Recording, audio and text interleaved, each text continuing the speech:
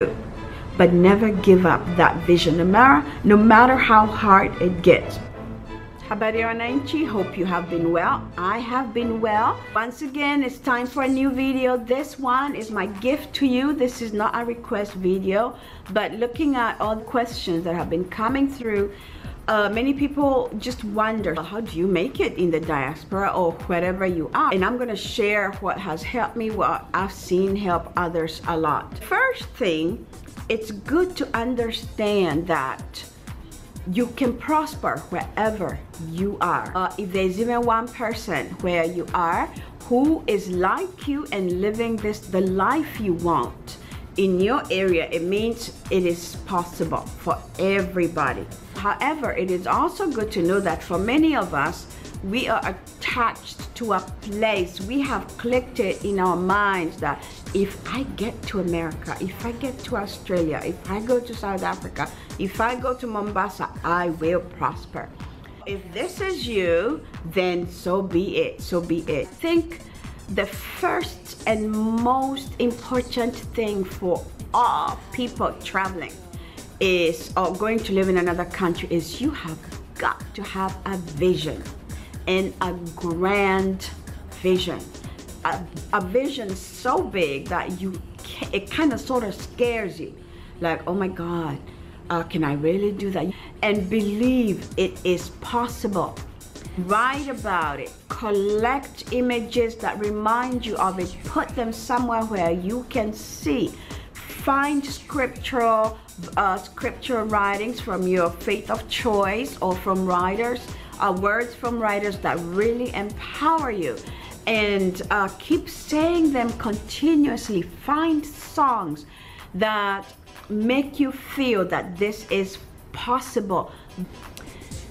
2, hold on to that vision when you go over. Like when you're surrounded by family and circumstances seem okay and normal and predictable, you may have this amazing vision of what you could do and what is possible.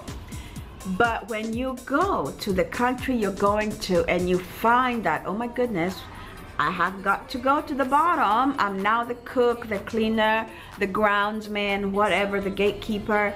And that vision just seems almost impossible. That is when you need that vision.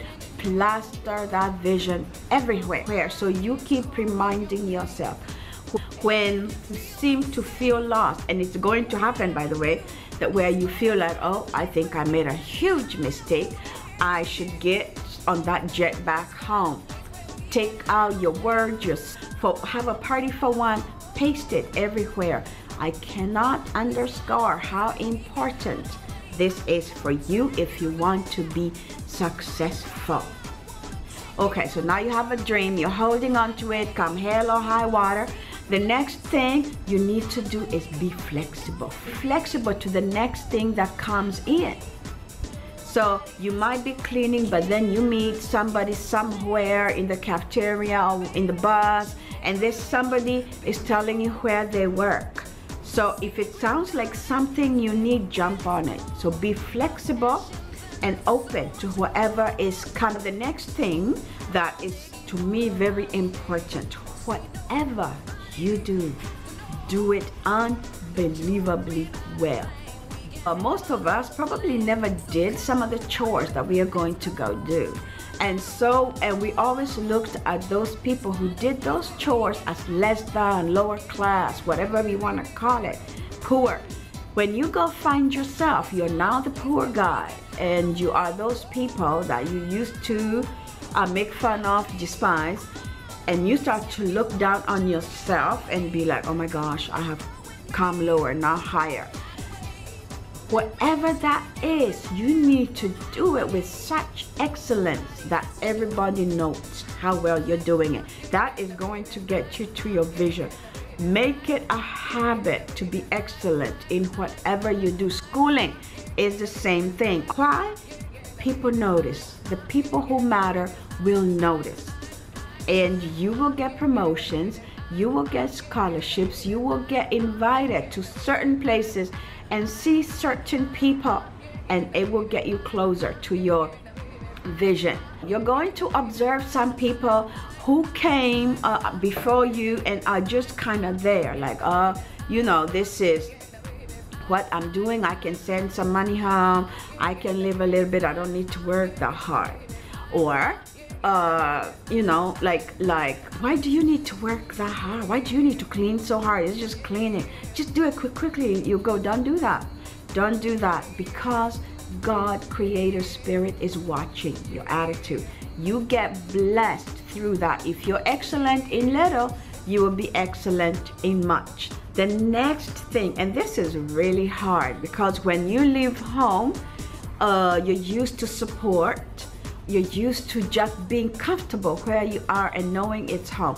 It will become crystal clear for so many reasons that you're not home. There is no support.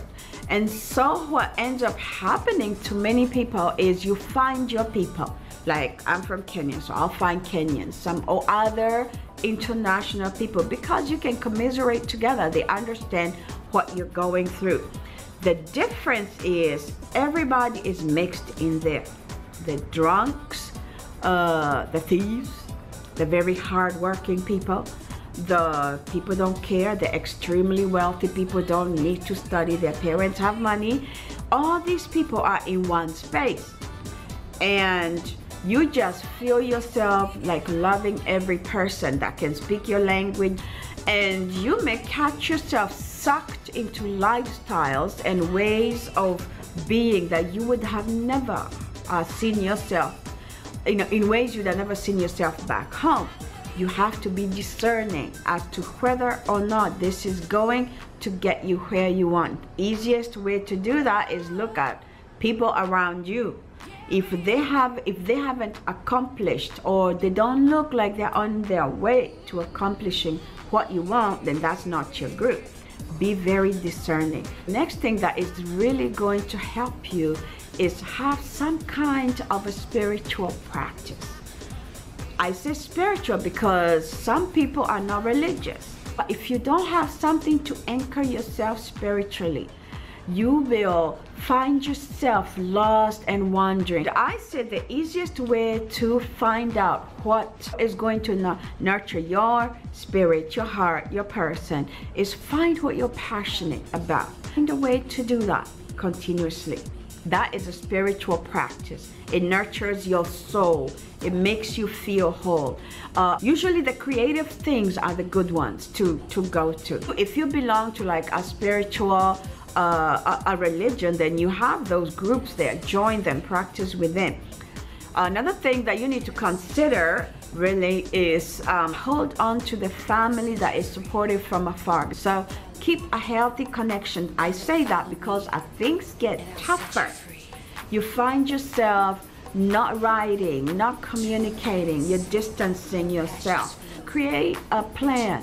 When you see me, I don't write for a month, also please connect with me. This is what's happening. So you need non-judging relationships at home. Very, very important. The next thing that I think to me is crucial. If you're going to another country and you're not going to school, so you're going to work or you're going to be with your spouse or such a thing, I encourage you to learn something. Go to school, study something. I don't care what, just study something, because whether you're old or young, this keeps your mind activated. It keeps you open to ideas, suggestions. It gets you to see a different kind of person than you're used to in your circle. So, you know, the networking process is, you know, it just begins to advance. Also, any training that you get in a Western country as of now is very usable anywhere else in the world. As of now, that may not be in the future, we don't know. But as of now, whether it's a nursing, knitting, anything, you get that certificate that says, I have this. It's going to always help you. This is the last thing and so very important. Whatever your grand dream is, don't tell it to people. I cannot emphasize that big enough. You can talk about the class you're taking. You can talk about the dance you're going to. The minute you start uttering those, it starts to dissipate. People start telling you why it cannot happen. Or you start to hear ideas about how difficult that is. So go and tell no one. That's between you, your soul, and Creator. So that's it. I hope that we'll help somebody. And now the holidays are upon us. And I want to say Merry Christmas, Happy Hanukkah, Happy Kwanzaa. Have a fantastic, joy-filled, safe, hopeful holiday season. Bye-bye.